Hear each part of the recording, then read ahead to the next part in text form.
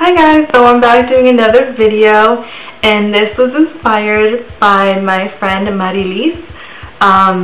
We got to talking, she got me to get back into filming, and I don't know why, because my camera still sucks and it really doesn't capture the colors at its best. I hope you're able to see the color somewhat and that you're able to enjoy the video. I'm working with what I got here. Anyways, so she got me to do this, and she also requested a Valentine's Day look, but girl, this is for you.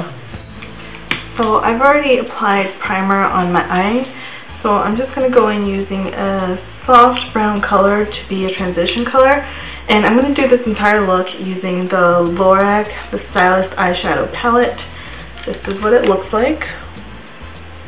I'm going to go in first with this color right here, and this is going to be my crease.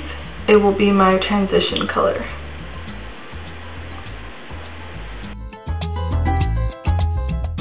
So next, I'm going to go in using this light color down here. It's meant to be a highlighter, and using a small shader brush, this will go all over my lid.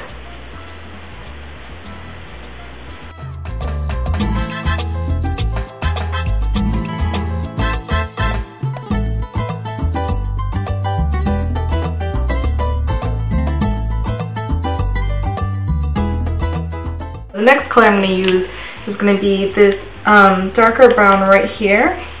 I'm going to pick that up with my Real Techniques brush, and I'm going to start putting this at the end, then begin to blend it in at the same time.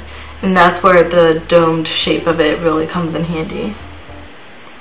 So starting at the edge, I'm not bringing this all the way in, I'm not even bringing it halfway in. Like a third of my outer corner will be covered in this.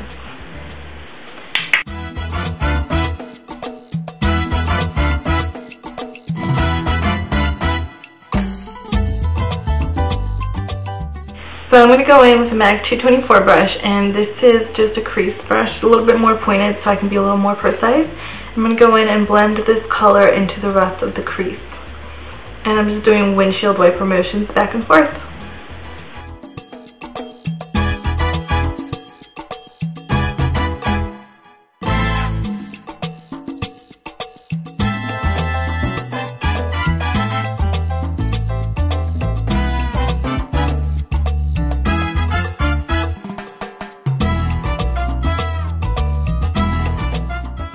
Okay, so now with this tiny little brush here, I'm going to pick up some more of that highlight color as well as this lighter cream toned color over here.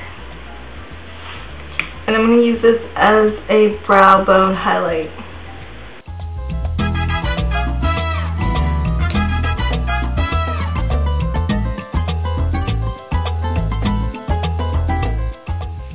So I'm going to go back in, picking up that first light brown color we used right here.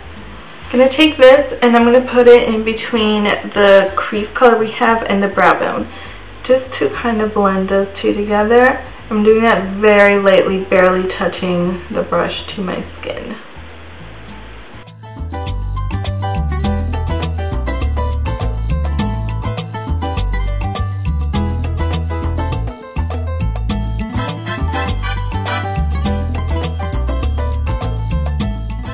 Alright, so I'm going to be using a concealer brush. This one's from Sephora. And I'm going to wet this brush. So once it's wet, I'm going to go in with the highlight color that we've been using for the lid.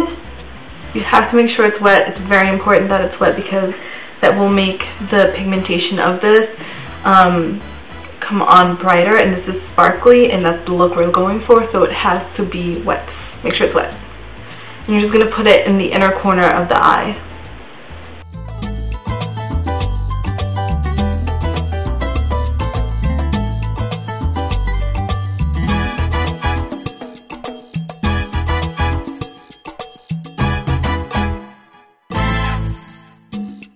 Next, I'm going to be using a gel eyeliner. If you're not comfortable using gel, you can always use a liquid liner, a pen, whatever you're most comfortable with. So I'm actually going to start this right in the middle of the lid and start to wing it out.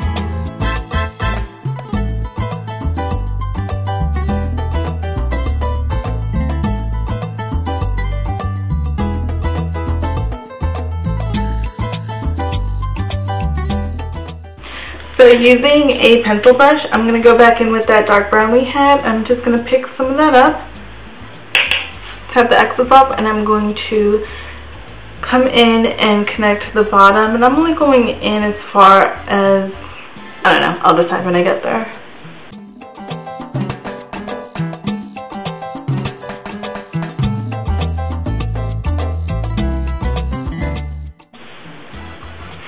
So I went in as far as about this point here. I don't know what point this is, but this is about as far as I went with this smudger. I will say, you want to make the end a little, you want to drag it down a little bit towards the end here, but tighten it up once you're getting in closer to the eye. And going back in with that same concealer brush, it's still wet, and I'm going to pick up some more of the highlight and bring it into kind of crisscross where I had that other liner, that where I just smudged that brown.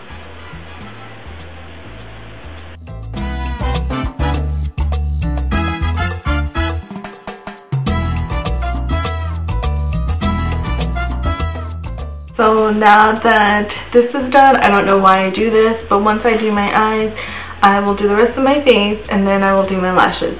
Don't ask me why, but that's how I work. So I'm going to go ahead and do my face, and I'll be back for the rest of the look. See ya. Okay, so this is the final look. I went ahead and just completed the face and went in with mascara. Did tons of coats of mascara on my top lashes and just one coat of mascara on my bottom lashes. That's key for this look, so keep that in mind. And then did the lips. The lips is probably my favorite part of this whole look because it's a beautiful, beautiful, bold, vibrant pink. Any bold pink will look good. I would definitely recommend the Revlon Colorburst Matte Balm. These Matte Balm lipsticks, crayons, I don't know what these things are. They're amazing though. And they stay, which is very important for Valentine's Day. So definitely recommend checking these out. So whatever you did for Valentine's Day, enjoy, and if you like the look, thumbs up and comment below. Thank you so much for watching.